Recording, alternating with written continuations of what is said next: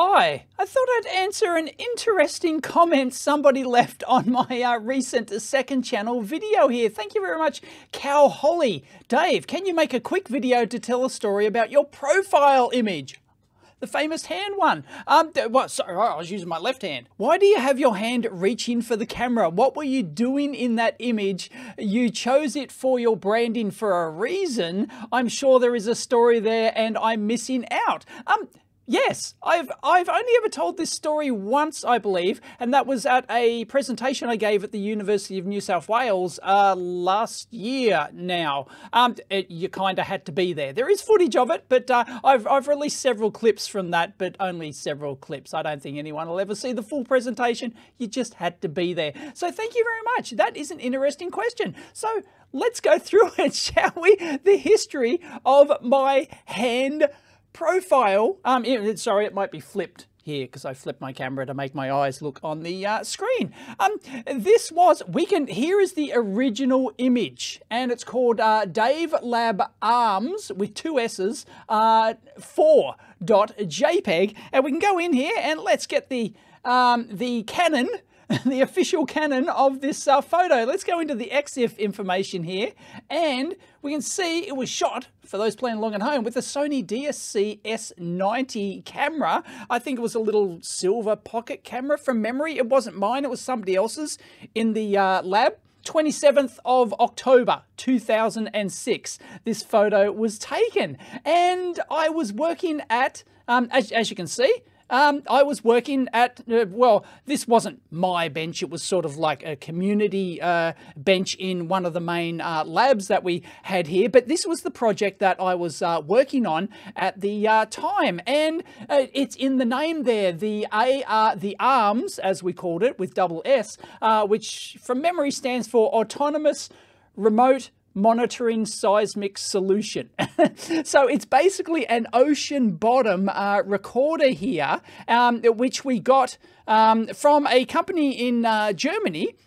And this is basically a data logger. Basically, it's a multi-channel data logger. It used a TMS 320 processor. I think I've mentioned this before in several videos. TMS 320 processor, but it ran it was running on fourth. It was programmed in fourth. Believe it or not.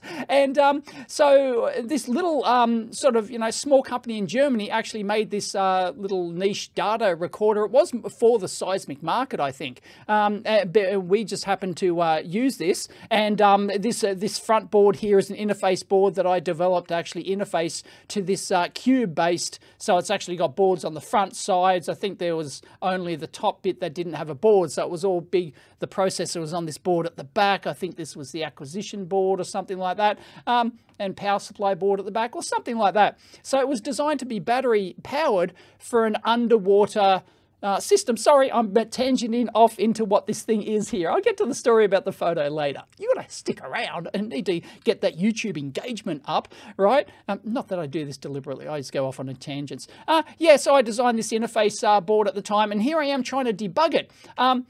And this was this was where I was spending weeks debugging this thing, and I think I've done this, it's the ESD chair video. When I get up from the chair, it generates an ESD spike, and that was causing problems in this thing, and it took weeks to solve, and I finally figured out it was me getting up off the chair, which was causing an ESD impulse, which was causing havoc in the system, and it was a very interesting fault, okay? But yeah, I was working at a company called Sercel at the time. You might be able to just see that over there. There's my, we had the company notebook at the time. The name is Sercel. There it is. You can barely get that. Commercial in confidence. You're not allowed to read that.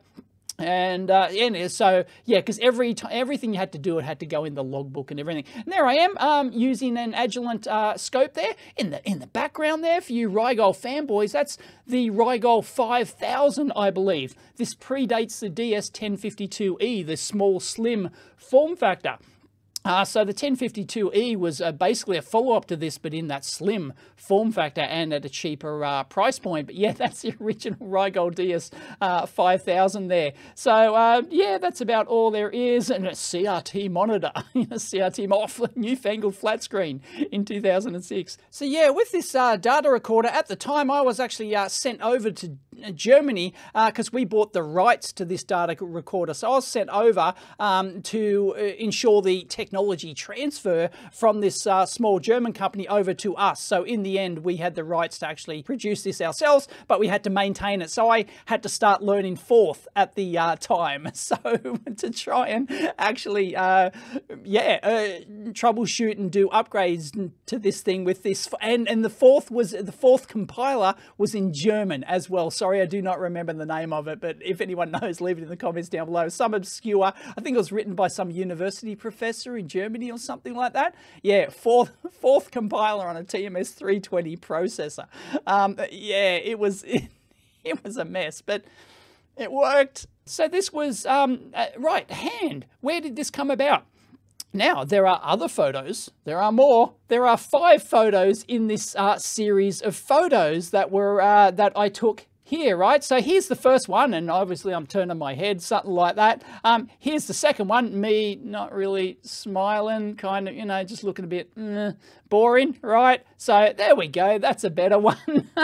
So I took this third one, and then there's this fourth one, which is the famous hen one like this, and there is a fifth one, which is just me trying to look down onto the bench, and it's a bit blurry as well because I probably moved my head. So why do these photos exist? Well, from memory, I took them. I had the camera set up with a self-timer on top of something there. I think it was a computer or something. And at the time, and I mentioned this in my presentation, back then, we didn't really take, digital camera. Nobody had a phone, a shoe phone with a camera in it. That wasn't a thing, right? So, a few people had little digital cameras. I got my first digital camera in 2000, I think. 2000.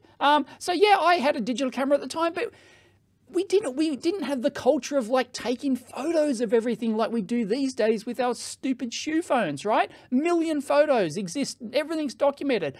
Back then it was quite rare to take photos, and I've done that photo of that teardown video of the Sony DSC, I can't remember, camera that used the 3.5 inch floppies in there. And yeah, it was just rare to take photos back then. And I was thinking at the time that I don't really have any photos of me at work.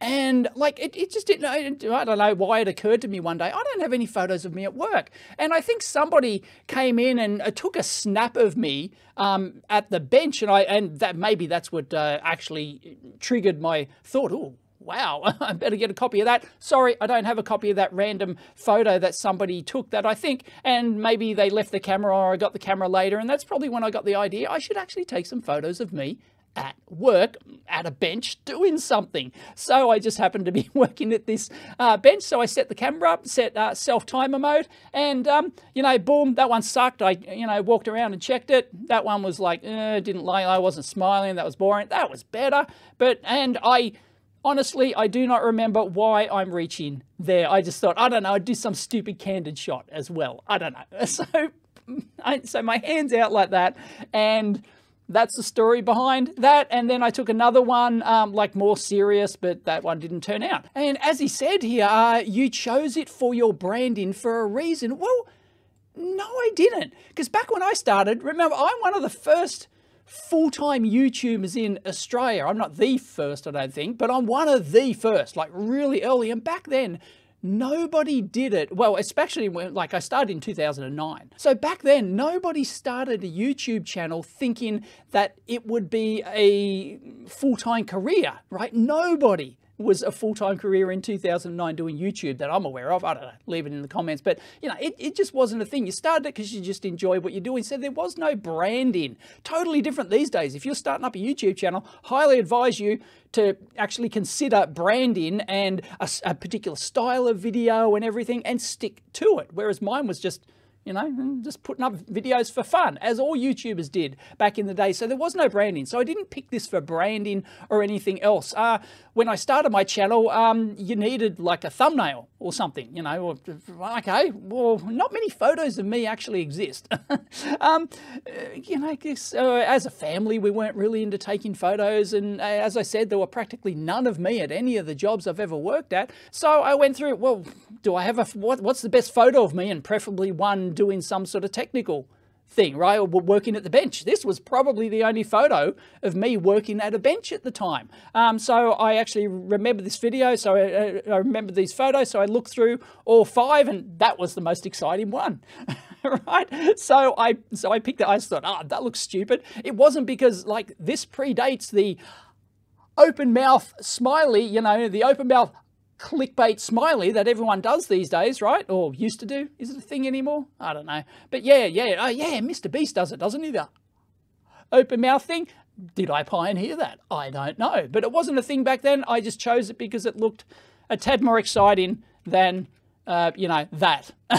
So yeah, that is the reason. That is the reason behind that. And if you're wondering about the ocean bottom module, I did find one photo. Here it is here at a trade show. Even though I was working for Surcell, this is actually a Tally's branded thing because we changed names just during that period or something like that. So here is the data recorder sits inside here, and this is an ocean bottom seismic thing for oil exploration, and it's got accelerometers in here, like 3-axis accelerometer boards in here. So I designed all the boards for all of this. So yeah, so this sits on the ocean bottom, it sits on the seafloor, and you deploy remote operating vehicles that actually swim down to the bottom of the ocean, and they actually deploy these in an array like this, and they're autonomous recorders, and they're all time synced back on the boat. And that's why I've done a lot of shock and vibrational analysis of stuff, of digitally temperature controlled crystal oscillators, because these things had to be like